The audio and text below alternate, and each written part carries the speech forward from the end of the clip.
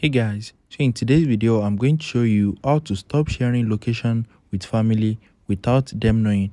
So if you are using a family plan on your Apple ID and you want to stop sharing your location with them without them knowing or without notifying them, let me show you how it is done. The first thing is open up your settings and you need to look for screen time. If you are using iOS 17, you are going to see screen time at the top right here.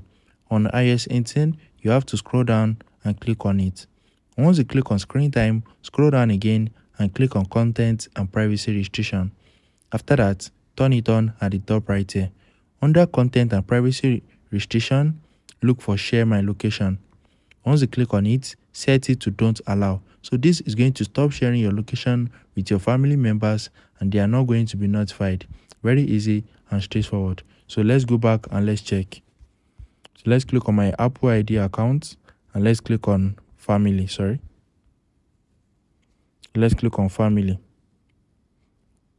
So once you click on family, let's click on location sharing, and as you can see, everything is grayed out. So that means I am not sharing my location with them, but I did not turn it off. So if you found this video helpful, smash the like button